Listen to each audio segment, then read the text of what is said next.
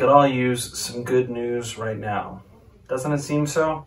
It seems like all we hear are horror stories of things getting worse and more situations feeling like they're spiraling out of our control, controlling our lives and dominating us, and we can simply do nothing other than let it wash over us.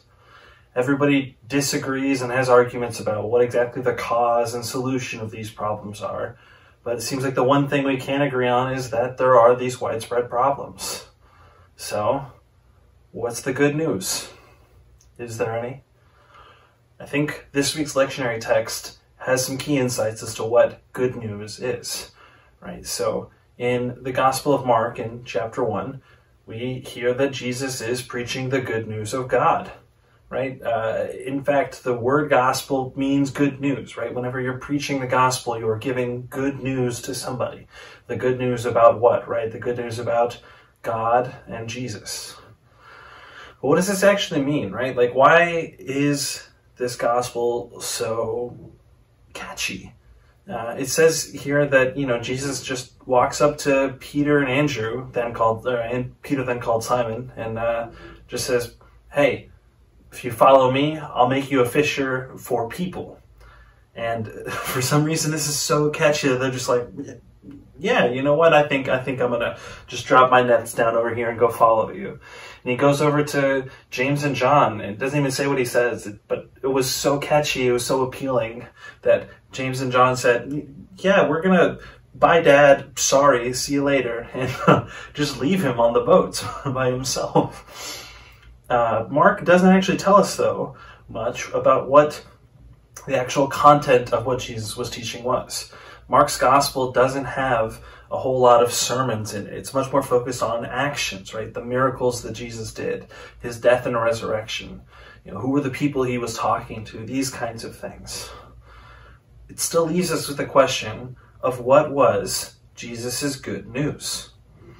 Well, I think if we dig a bit into the idea of good news and into the Gospel of Mark, we can get a bit of a clearer picture as to what Jesus was exactly saying to these people, the good news that he was bringing to them. Right? I mean, we could also look at the other Gospels, which have much more of the Jesus' sermons, but let's pretend we're not going to do that right now. Right? So, in Mark, we see Jesus' ministry as that of performing a lot of healing miracles, right? Whether it's somebody that is blind that can now see, whether it's somebody that can't walk now can, or whether it's somebody that was demon-possessed now being free of the demons, right? So what do all these different miracles have in common? Well, one thing is that the way that these miracles worked is that they weren't just healing a person of, a physical ailment or something like that, right? All of these ailments, were problems, but the main reason that they were problems is because the way those elements manifested in that society at the time, in first century Judea, was that they ended up excluding these people from normal civil functions. Right? If you were blind, you couldn't really do much other than sit on the corner and beg. If you were possessed by demons, everyone was afraid of you and wanted to cast you aside. If you were a leper, you had to live away from society for fear of you being contagious. And when Jesus was healing these people, he wasn't just, fixing a problem with their bodies. He was restoring them to full functioning within the community.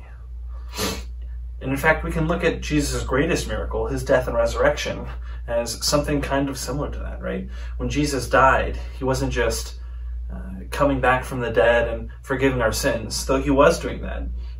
The forgiving our sins comes as this broader process of Jesus miraculously healing the entire world and everyone within it.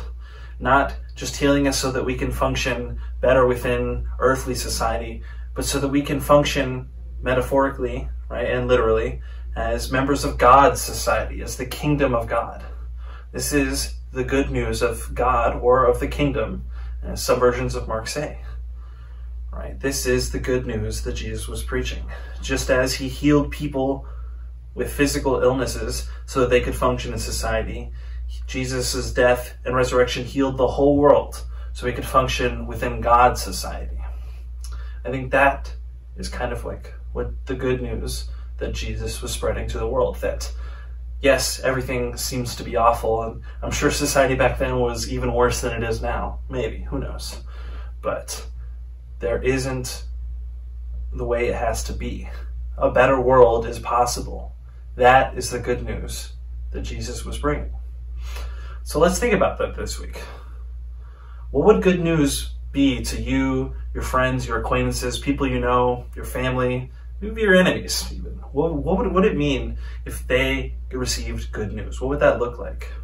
How can you help participate in bringing that good news to people and in bringing that good news into the world, right? How can we participate in the miracle of Jesus in creating a better world? A better world is possible. How can we help bring it about?